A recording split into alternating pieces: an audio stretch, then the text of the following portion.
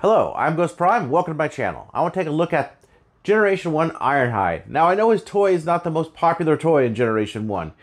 He doesn't have a head, but he was a very prominent character in Season 1 and 2 of the original Transformers series.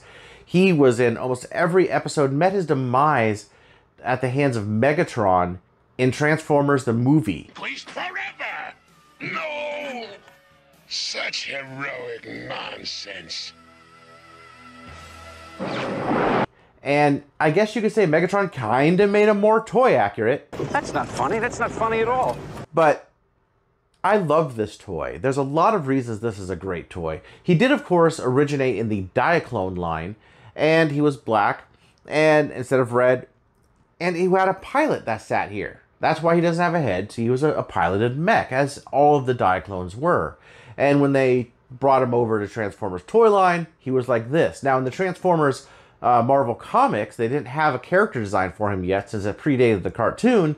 They had him in as this design, and then they later changed him to match the cartoon, which I think is very interesting. However, as I said, as a toy, he is great, and please allow me to tell you why. But first, hit that thumbs up button, subscribe if you haven't. Without any further ado, let's get to the review. And here he is in van mode. He turns into a Nissan Vanette, and this one is red. This is a 1985 model, as you could tell by the rub sign right there.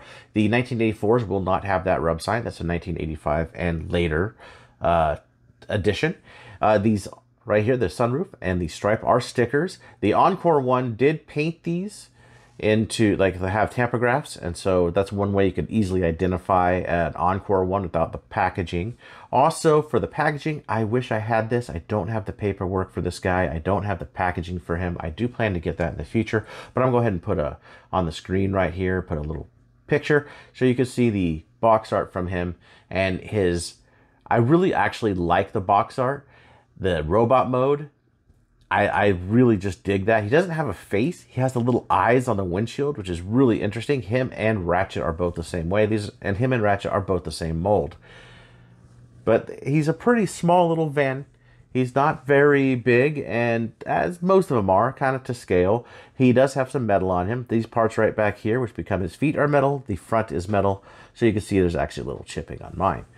And there's plenty of chrome that could get faded when you're trying to buy them. So when you're trying to buy one of these on the secondary market, be aware of sticker damage, chrome damage, those types of things if you don't want to have to fix them up. He also does have rubber wheels, so be wary of cracking, as I have a little crack going on right there in this one.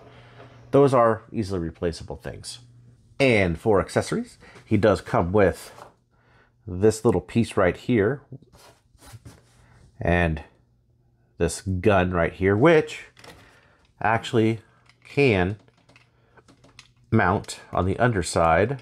If I could actually get my fingers in there, can mount on the underside of the vehicle, like so. It does kind of drag. If I know what's meant to do that, there we go. But it does kind of drag, so it doesn't really do that super well. But that is what that's there for. I'm not really sure if there's another mode for this. I haven't seen it. Maybe somebody that knows Diaclone a little better than me could let me know in the comments.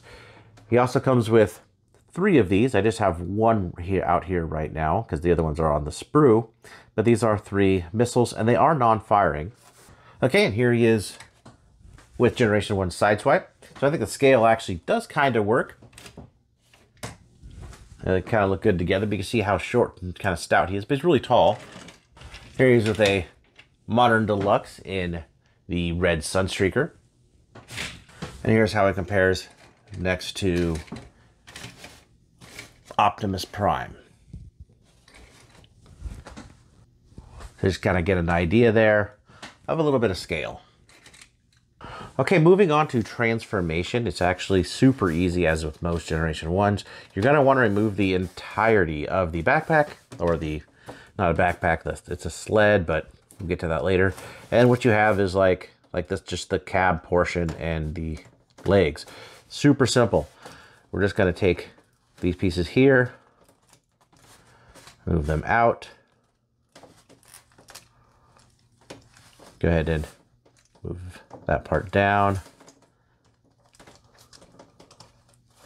And then you want to take the feet, move them kind of straight like that. Take the arms, move them down. Hands, twist around like so.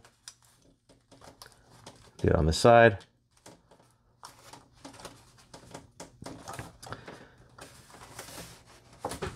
There is the robot mode. And then for the sled, take the back part there and open it up. And I'm going to take this part right here. And this is a little, it's not really a sled, it's like a tracks thing. Take the tracks and fold out the tracks. And on the back, go ahead and do the same. Make sure that it's nice and even. Open up the sides here, not too far. They don't go completely flat, so you don't want to pull on them too much. And then unfold the gun right there.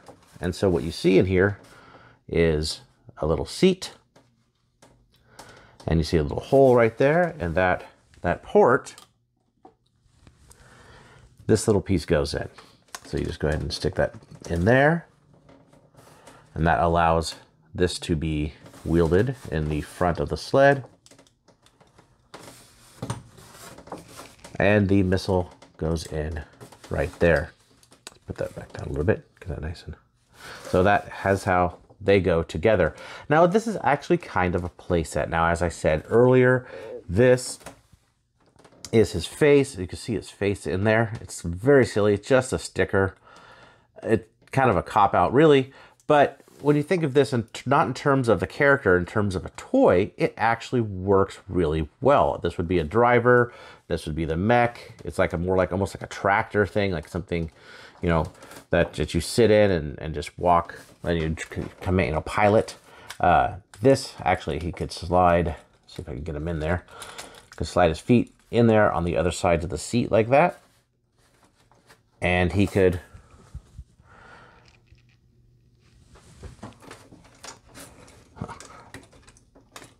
hold on to the gun. And I see your Schwartz is as big as mine. And fire that way. Now, this is a non-firing missile. The spring in the Hasbro one's not like Takara, will not fire out. I am missing a few stickers on my Ironhide. I don't have the leg stickers there. It is something I will eventually remedy. But I do like this as a little play set, and that's what this is. This is a play set. This is meant to fit with those little Diaclone figures. And if you have those and look at it in terms of that, this is actually really kind of cool. But as a Transformer and as a character for Ironhide, not as much. Which is why even as a kid seeing this thing is like, it doesn't look like the character. It's like his chest and his legs and his arms are really low and like connected at his waist. Him and Ratchet are both exactly the same way. Maybe the upcoming Studio Series one will be a really good one. We'll see. But that is Generation 1 Ironhide. Here he is next to Generation 1 Prime while he's in the sled. So you can see he is very small. And here he is without the sled. Lastly is bringing Sideswipe here as a robot. So you can see how he kind of measures up. He is really small, but once you go ahead and stick him on his sled and put him next to him, they become much taller. And they just have this nice vintage look when you get these all together, these 84 and 85 Transformers with the chrome and the metal pieces. They have a really good look, and it's very cohesive as a toy line. They look wonderful together. I adore it. So he is a must for any Generation 1 collection, him and Ratchet. They are both excellent toys. I love the little battle platforms. There's a lot you could do with the toy. It is an excellent toy as a toy. It may not represent the character super well, but there are add-ons you could get. Maybe you can 3D print some to make it look a little bit more cartoon accurate if that's what you're trying to go for your vintage collection. I love him, and I'm glad to have him in my collection. So thank you guys for watching this video, and I'll talk to you later.